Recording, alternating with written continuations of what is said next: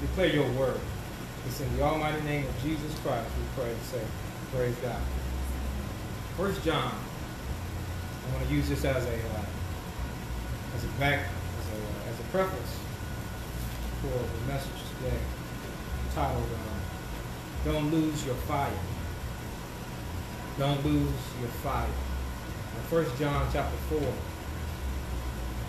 we'll read verse number 4.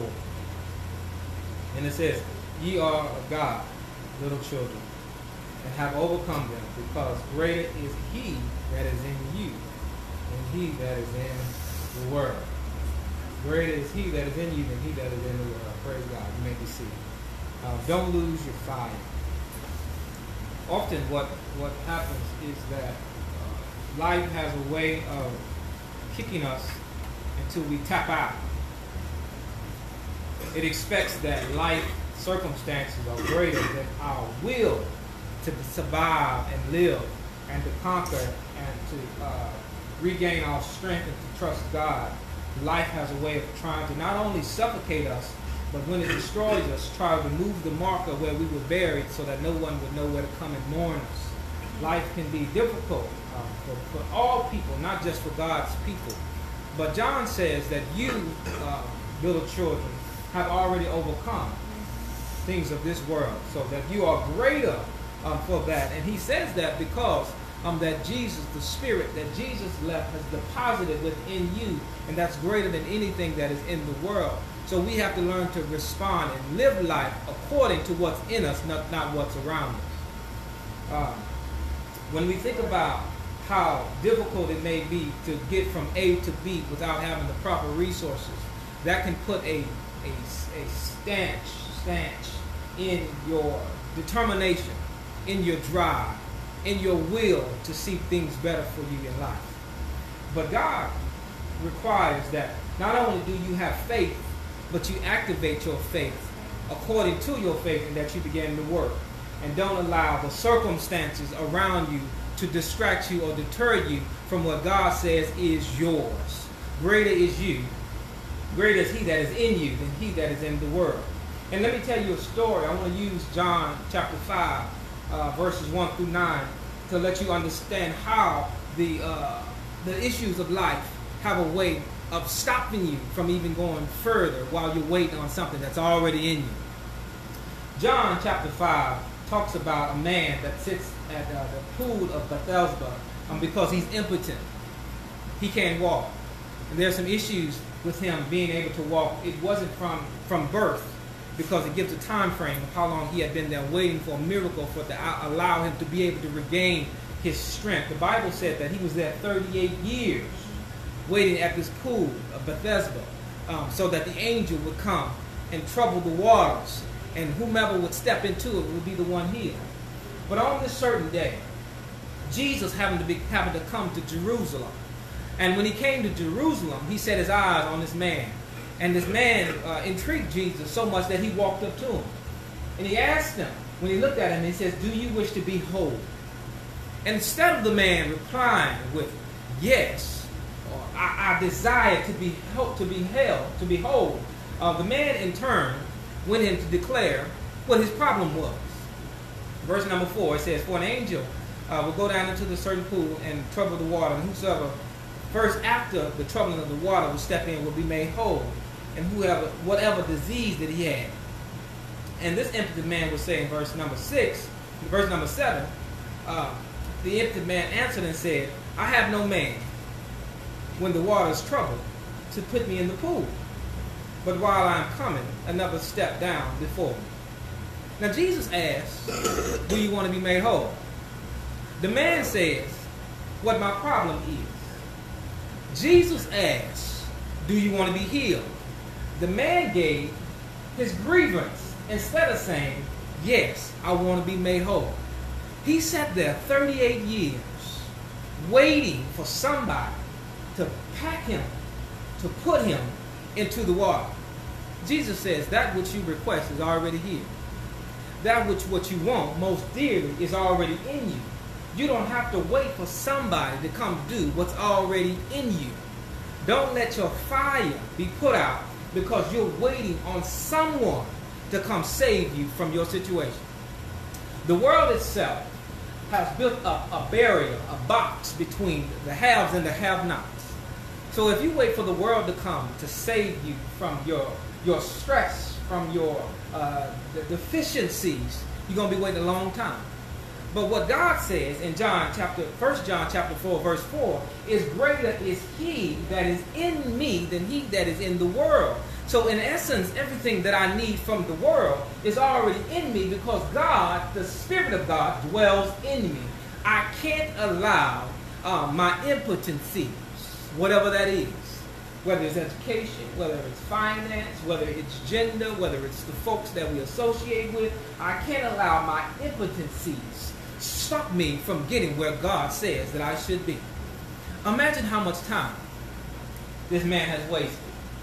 38 years. I went to the same place. However I got there, I went to the same place for 38 years. I waited every day because I wanted to be there when the angel would come down and trouble the waters. I waited for somebody to be able to lift me up because I could walk on my own and to put me in the pool so that I was healed. Imagine the opportunities that he missed. Imagine the relationships that he missed. Imagine the blessings that passed him by because he spent all his time waiting on something that was already in him. He spent all of his days hoping for somebody to come and do something for him that was already in him to do. Don't allow your fire to be put out because of the pain that stands in front of you. Pain, in essence, is a motivator. Don't you know that even if you can't walk, that you can crawl? If you can't walk, you can get a wheelchair. If you can't walk, you can get some crutches to get to where you need to be. Don't allow your deficiencies. Don't allow your circumstances. Don't allow your handicaps to stop you doing other things so that you can achieve the same result. All he wanted to do was walk. But what good is walking when you don't have no fire? What good is walking when you don't have no desire, when your will has been doused because the pain has got a hold of you? It strangled you. So now even though I can walk, my legs aren't even strong. My body isn't strong. My mind doesn't have the same capacity or character or strength that it should have because I wasted so much time waiting on somebody to do something for me that God says that you've already been equipped to do. Because I thought that I had to wait on the right opportunity or the right person to come into my presence for God to do with me what was already in me. That I waited on the situation to get better before I started becoming better. That I waited on the people to start to treat me better before I started to treat myself better. That I use all of the excuses that I can't do because I simply can't. No, the reality is I can't do it because I simply won't. It's not that I can't, it's because I won't do it. And I won't do it because I'm looking for somebody to have pity on me. I'm looking for somebody to look at me and say, as the man was sitting at the pool, you know what? He's been here 38 years. Maybe I'll just help him get in the pool so that he can regain his ability to walk. Because I imagine that being there that long, that he's made some friends along the way. That people have seen him every day. They know his name. They know his habits. They know what time he's going to come. They know what time he's going to leave. They know what he's going to wear. They know what he's going to ask. They know everything about him because he's been there so long. But nobody is willing to help you get where you need to be. God says that everything that you require, everything that you need is wrapped up in the fire that's burning on the inside of you. Jeremiah said it like this. He said, it's like fire shut up in my bones. If you ever put your hand over a stove and you got burned, it didn't take for you to realize a few seconds that you had to move your hand so quickly. Jeremiah's statement that the fire that's in me is so great that I can't do nothing but shout, I can't do nothing but fight, I can't do nothing but proclaim because it's so intent on the inside of me. I have nothing to do but just to let it out. Don't let the world quench your fire because nobody's coming to help. Nobody's coming to help us if you're not willing to help yourself. If you're not willing to muster up the strength to pull yourself wherever you got to go. If I got to lay on the ground and just drag myself to God, that's what I have to do. If you're not willing to do that, why do you expect? Why should we, as the people of God that have access to the kingdom of God, why should we benefit if I'm not willing to give it my all? The man waited here for 38 years, and when Jesus came, when Jesus asked him, do you want to be whole? He gave him his issues, told him what was wrong. Don't you think that when the Lord asks you a question that he already knows what's wrong with you? When he asks you for a response, what you need, your response should be, this is what I need. For he said that we should live life and have it more abundantly. He's not concerned about why you're there. He's asking you, what do you want? I want to be whole. I want to be free. I want to be healthy. I want to be loved. I want to be healed. What do you want? Not what the problem is. Too often we stuck with what the problem is. We need to find a solution. What do you want? He says, well, I ain't got nobody to help me.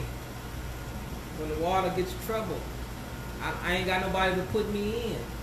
Jesus is looking, I imagine, with a frown, with a smirk on his face. You know, when you ask somebody something, they go and beat around the bush, and you got that look like, what is he talking about? I imagine that's the look that Jesus had on his face when he asked him. I just asked you a simple question. The answer is a yes or no. Do you want to be whole? Do you want to be whole? And Jesus looks at him without asking any more questions. And he tells him in verse number 8, rise, take up thy bed and walk. Not speaking to the man's conscious mind, but speaking to the man's spiritual inner man. Because what was already in him was the ability to walk. But because he had sat there so long, he lost the desire and the will to walk. Because he felt as if whatever this disease was had overcome him. Because you sit in the place of danger, of unforeseen circumstances, of isolation or trouble for so long, we can lose a desire to be able to get ourselves out of it. So we have to learn that we have to speak to the inner man. We have to learn to declare things in our spirit that gets us to the place where we can begin to walk again. We can rehab ourselves. Don't you know that when people go to rehabilitation centers, that the people there don't do anything to their body other than give them the commands to tell their body to respond. They don't do any miracles. There is no medical treatment. All they're doing is telling them to do the thing that's already in them to do, because greater is he that is in me than he that is in the world. They're not telling them, okay, we're going to cut that leg off, we're going to put you a new leg on, we're going to throw some new nerves in there, give you some new muscles. No, we're not going to do that. What we're going to do is tell you that you can walk, you can run, you can survive, you can overcome this, you can do it because I believe that you can do it. Now you have to believe that you can do it. Don't let your father be burned out because you ran into some trouble, because you ran into some things that were unsuspecting unto you. Don't let your fire be burned out. Every time we move from one position in God's kingdom to another position, there is always going to be a trial. The word says that when we go from milk to meat, which means that we go from infants in the natural, we go from an infant to a child. In the spiritual, we go from the unlearned to the learned. Whenever we are growing spiritually in God, there's always a test that we're going to have to go endure in order for us to get to where God has promised us to get to. It's just like school. In order for you to go from one grade to another, you have to be able to pass every test that is placed in front of you. Otherwise, you'll be held back. Everything that you do in God, in this 38 years that this man waited, he failed every test because he wasn't willing to look what's inside of him, to see that the Spirit of God lived in him, and that all he had to do was command himself to get up and walk. Everything that you and I do, there's a test. Whenever you need to go greater in God's kingdom, there is a test that God will allow to come over you. Because he has to move you to a new position so that you can be able to handle whatever thing God is going to bring into your life, but you can't have the attitude of, well, I have nobody to help me. When opportunity comes, I don't have nobody to agree with me, so I can't go by myself. Often your greatest victory will be the victory that you achieve by yourself. And once you achieve that, then you're able to share that with other folks and bring people along into whatever vision that God has granted for you. So don't think that because you haven't got everything that you believe God for, that doesn't mean God isn't working. That means that we're in a period, we're in a gestation period, so that God can move. But if you stay there, oh God, in my complaints, in my having pity on myself, having a tantrum, then don't expect to be anything but to sit at the pool, watching all the other opportunities go by. Because you haven't made your mind up that if I can just drag my own self in there, I believe that God can. If I can just crawl, then I believe that God can. The Bible says that there was a woman that had the issue of blood, and that she had this issue of blood for 12 long years, and that she had exhausted all of her resources. She spent all of her money. She had borrowed as much as she can. She had used all kinds of physicians to go through, and none of them could help. But when she saw Jesus, the Bible said, and Jesus was in the crowd of the multitudes, when she saw Jesus, the word says, that she found the strength to be able to get from wherever she was, in whatever condition she was in, to touch the hem of his garment.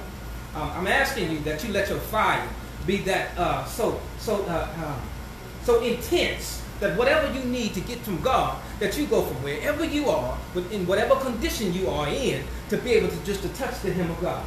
To just be able to touch the hem of Jesus so that he can make you whole. We're all broken because we've been through so much. We've trusted people that we shouldn't have trusted. We've accepted things that we shouldn't have accepted. We allow things that we shouldn't have allowed. But God is just asking you, do you want to be whole? He knows what you've already been through. He's asking, do you want to be whole? The question should be, yes, Lord. Absolutely, God. Right now, Father, what are you waiting on? I want to be whole. And I need to be whole because I want to do the very best that I can do for you. And I can't do it if I'm not whole. I need to be whole. You don't have to heal me, but here, I have to be whole. You don't have to change my physical appearance. You don't have to manifest anything in me, but I need spiritually to be whole. Don't let your fire be quenched by the opponent that you're up against right now. Stop crying yourself to sleep over things that God says that he can deliver you from. You have to believe that it's in the will of God to deliver you from that, so that you will become more than a conqueror, so that you become victorious and not a victim. But we are stuck in the process, the 38 years of whatever, the 20 years, 15, 10 years, whatever it is. We're stuck in that, and the Lord is begging. He's knocking on your door. He's at your heart saying, do you want to be whole? The man, Jesus, told him, rise, take up your bed, and walk.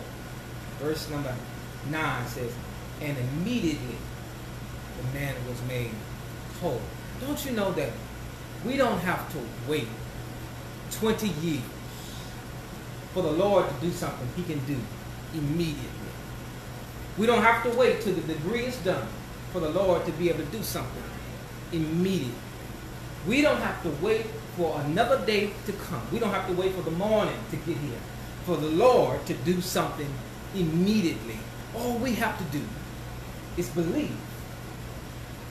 He didn't change anything about the man, but he changed the man. The man changed his belief.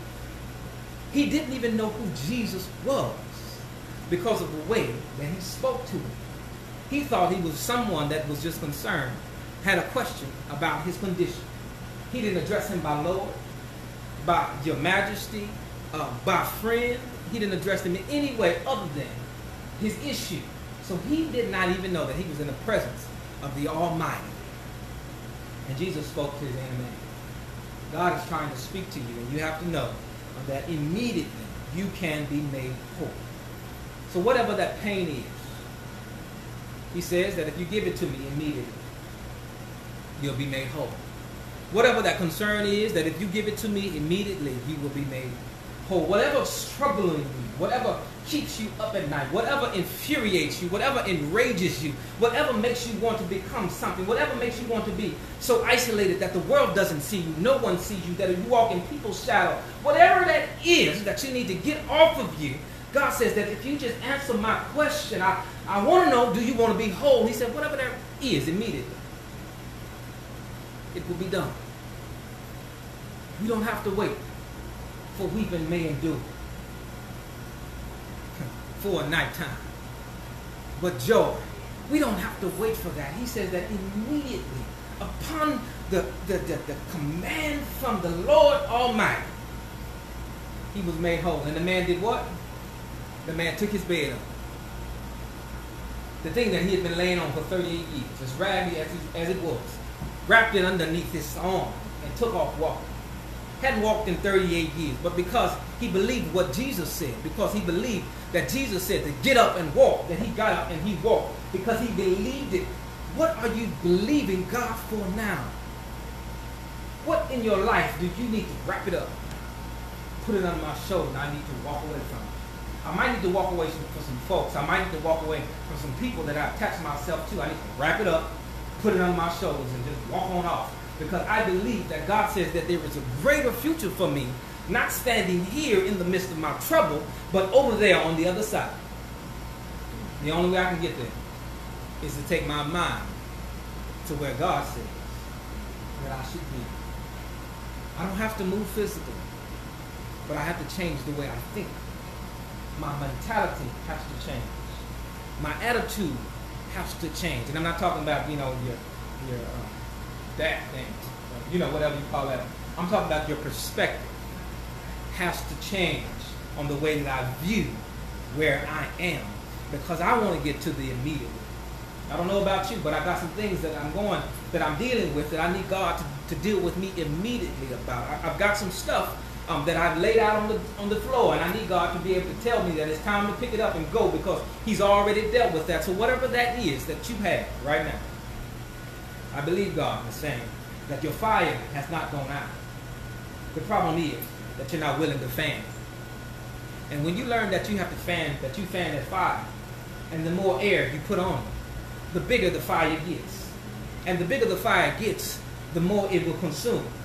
And the more that it consumes, the more debris that is in front of you, and the more space that you have available to claim that is yours. So what I need God to do, I just need God to have a forest fire with my life and go ahead and burn out everything that is in front of me, so that God can give me all the things that he said that I shall occupy. The word says that because I am entangled in God, because I am the heir, because of this, the heritage is that no weapon formed against me shall prosper. That means that my trouble, my pain, my disagreements, my misfortune, whatever I'm going through, even though it's created, it will not prosper. But I have to deal with my inner man and believe that greater is he that is in me is greater than he that is in the world. I have to believe that. I can't lay down my wheel and pick up the wheel of depression and allow it to riddle pain in my life. I can't lay down my wheel and pick up the wheel of racism and allow it to riddle pain in my life. I can't lay down my wheel and pick up the wheel of the molester, the abuser. I can't allow my wheel to be picked up and replaced with that. I have to pick up the will of God. So if God says that you've already overcome, that means this 38 years that you've been sitting, you wasted, because he said you already overcome. That means the 5 years that you've been sitting there dealing with it, you've already overcome it. That means the week that you've been going back and forth with that, you've already overcome it. That means the hour that you spent dwelling on that, he says you already overcome it because greater. So what do you do? As God is so patiently and persistently waiting for you to make your mind up on whose report you're going to believe. It's funny how we believe the spirit of the doctor, but